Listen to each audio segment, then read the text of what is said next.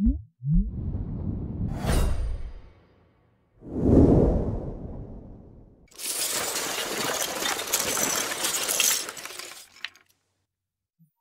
this session, we're going to talk about decimals. We're going to look at adding, subtracting, multiplying, dividing, and ordering them. So let's start with adding and subtracting. The important thing to do when you're adding and subtracting decimals is to line up the decimal point rather than the numbers. So for example, I've got 1.7 plus 5.73. I'm not going to line it up like this because it won't work. The thing that I need to do is I need to line up the decimal point. So it should look like this. So when I add them, I'm just going to go down the columns. So I add 0 and 3 to get 3. I add 7 and 7 to get 14, which means I pop the 4 in and I carry the 1. I then do 1 plus 5 is 6 and add the 1 that I carried to get 7. So my answer is 7.43. The same is for subtracting. As long as I line up the decimal points, it will work out just right. So for example, 3.35 take away 1.74. I start at that side and I do 5 take away 4 to get 1. I then can't do 3 take away 7, so I need to borrow 1 from the 3 at the beginning. So I take that, make it a 2, carry the 1, so I've now got 13 take away 7, which is 6.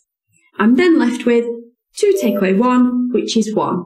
So my answer is 1.61. Next, let's have a look at multiplying decimals. So these ones are really straightforward. All we need to do is remove any decimal points and just make it a whole number first of all.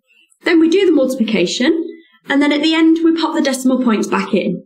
So the first thing we have to focus on is how many times did we move that decimal point to take it out in the first place. For example, 9 times 0.3. I need to make 0.3 3, essentially. I need to make it a whole number. So I'm going to move that decimal point out. I'm going to jump it out one space. So I just need to make a mental note that I've moved that one space at the beginning. So then I'm left with 9 times 3. And I know that 9 times 3 is 27. But that's not my final answer, because I need to think, I moved my decimal point out one place at the beginning, so we best put it back one place. So if I move it back in one space, it becomes 2.7. So 9 times 0.3 is 2.7. Now let's look at dividing decimals. The number that we divide by is called the divisor. This needs to be a whole number. Doesn't matter what the other number is, as long as our divisor is a whole number. So let's look at an example. If I've got 5.4 divided by 0.06, the number that I'm dividing by, 0.06, is my divisor. I need that to be a whole number. So in order to make that a whole number, I need to move the decimal point 2 spaces. That's the equivalent of timesing by 100. So whatever I do to that number, I'm going to do to the other one as well. So because I've times 0.06 by 100 to make it 6, I'm going to do 5.4 times 100 as well. And that becomes 540. I'm then left with 540 divided by 6, which is 90. Now I don't need to do anything to change my answer. Because I did the same to both numbers, as we do with fractions, the same to the top, the same to the bottom, because I did the same to both parts of the division, I've not changed my answer. So 540 divided by 6 is 90. Also, 5.4 divided by 0.06 is also 90. So we're done. Finally, let's have a look at ordering decimals. If I've got a list of decimals, I've got this list here. The first thing I'm going to do to make it easier for myself is I'm going to write them in a column and I'm going to line them up by the decimal point. So that will look like this. The decimal point is now lined up. I'm then going to fill in any zeros on the end so that all of my numbers have the same amount of digits. That would look like this. Now all I'm going to do is take it column by column. So I'm going to look at that first column and I'm going to say, where are the smallest numbers? So I've got 3s, 6s and 0s. So 0 is obviously the smallest, so I'm left with these two here.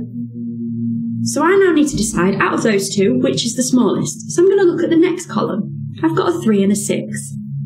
So that means the 3 is the smallest. So that is my smallest number out of my list. I'm going to write that one first. Then I can cross it off my list and write that next one that it was also the smallest because it had a 0 at the beginning. So I've now dealt with those two. Cross them off and now let's go back to the beginning. and look at that first column again. I've now got 3s and 6s. So which is smallest out of those two? It's 3. There's only one of those, so I can write that next in my list in order. Cross it off, and then go back to the beginning again. So I've now got just these 6s left. So I need to look at the next column to see which is smaller. In the next column, I've got a 3, a 0 and a 0. So the zeros are the smaller.